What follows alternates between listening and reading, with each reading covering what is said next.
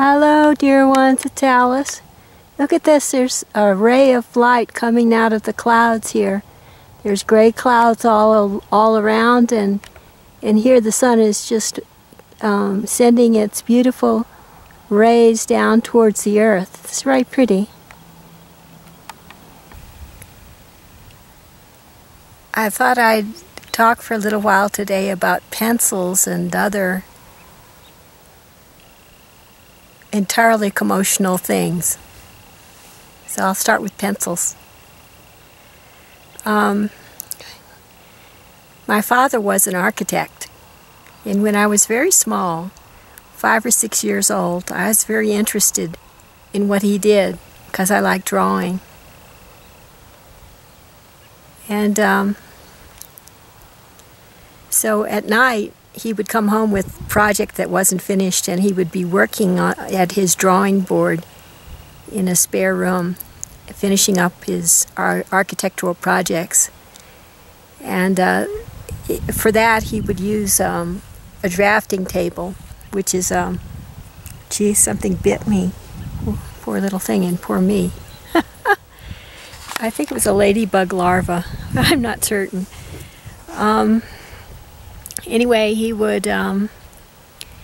be working on this drafting board, and a drafting board is sort of like a table, except it's set up at an angle so that it's easy to draw.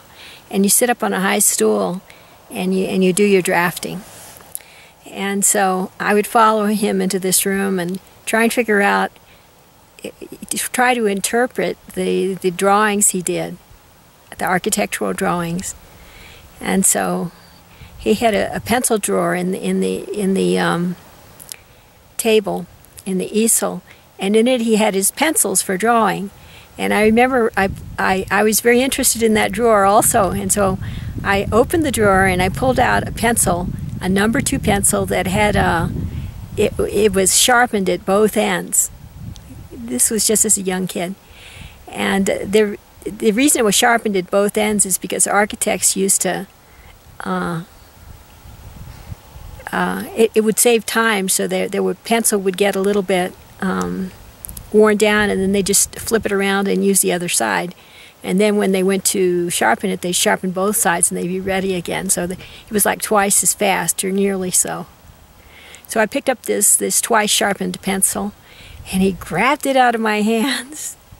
And he explained this story about a person, a young man who had a family, like him, had a family at the place where he worked, the architectural place. And he had stayed there late that one night, recently apparently. And anyway, recent to the story, and had fallen asleep while drawing. And he slumped over the table and hit the pencil, and the pencil pierced his heart and killed him just like that. Well, needless to say, I was horrified. And so my mouth fell open, and I said something like this. I said, "Are you sure he was dead?" And he didn't say anything. He just took the pencil and he just started away from me, and he started working again. And I had plenty of time in my young childhood imagination, and during that formative time when I was trying to figure out the rules of life, and I was trying to set the example for myself for the rest of my life. I was making rules. And first I thought, I was thinking about this horrifying experience that my father had shared with me. And oh, it's going to start raining. Okay, to be continued in a minute. I'll talk to you all in just a second. Well, so this big storm cloud is blown up, and it's for sure going to rain in a minute or two. So I'm seeking shelter in the little church. And right here on the porch, I'm hoping to weather the storm. So I hope that the rain is not too driving. We'll see what happens. Oh, goodness.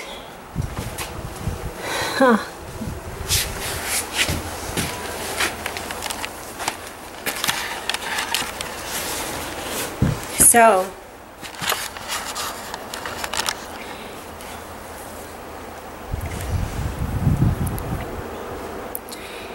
we were talking about this pencil, and I was formulating plans for my life, because at that early age I didn't have many plans, and I knew I had to have some. I was trying to figure out the laws of the universe. So the first thing I thought about this terrible incident was that it could be that it was dangerous to fall asleep. Maybe I better just stay awake all the time or I might die. And so that proved to be short-lived and not too practical. So then I reformulated the plan, and I decided that the problem was pencils. Pencils were dangerous. And this sunk into my subconscious mind, my vital body, at that early age and impressionable age. And I have to say that even at today, I don't like pencils. I really don't. Sharpened or not sharpened, any kind of pencil, mechanical or regular, I don't care. I don't care for pencils. And so I don't have any pencils around to speak. Lots of pens, but no pencils. And so this is an example of how we can formulate plans or come to conclusions in early childhood and through our vital body and subconscious mind, or all during life for that matter, that may not actually fit the facts or suit us too well. You know? I mean, pencils are okay when they're used properly, don't you think? But I can't help it. I just don't like pencils. I mean, I could probably work it out, but it's not as important as some other things right now. It's low priority. I have to figure there's a lot of other things that I learned in my childhood and all during my life that aren't serving me well. And I'm on a quest right now to find those things and change them a little bit so that my life becomes more flowing and more fluid and more in the now and more happy. It doesn't get stuck in those little childhood traumas and those adulthood traumas. So that's the first story in the story of the Consternational troubles. And the second story has to do with another thing that my father told me when I was young. I was just a few years older, and he had been in World War II and apparently had a very traumatic experience there. So he told me about how he was in the Seabees. It's the construction branch of one of the military divisions. And he had been on one of those barges that they used to haul supplies into the Normandy beach. And he was the person that was supposed to be in charge of that barge. And there were maybe, I forget how many, 50 people that were working on the barge. Right?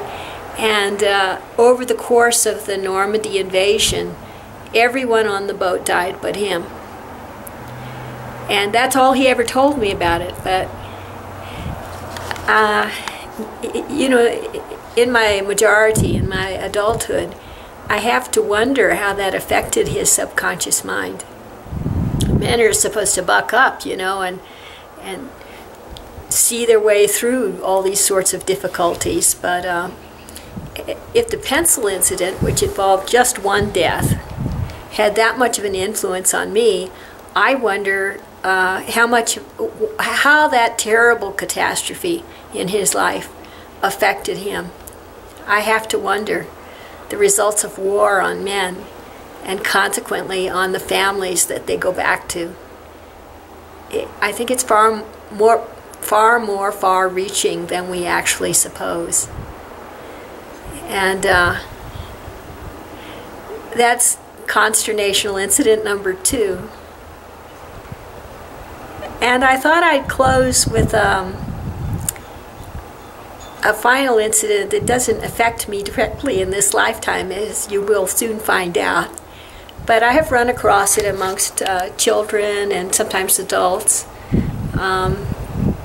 And that has to do with manhood amongst men and young boys. And I think, I'm not sure why it is, peer pressure, I guess, but amongst young men, there's a great emphasis on size of sexual organs, right?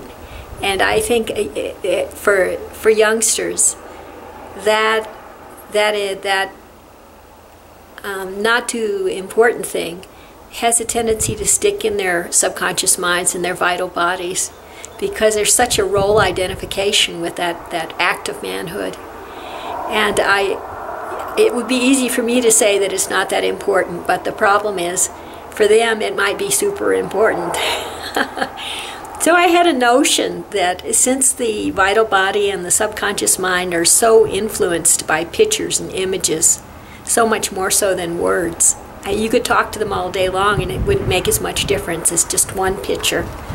So I thought, why not, you know, if there's an issue that keeps coming up in our subconscious mind, such as the pencil, or maybe it'd be the size of one sexual organ if you're a man, you know.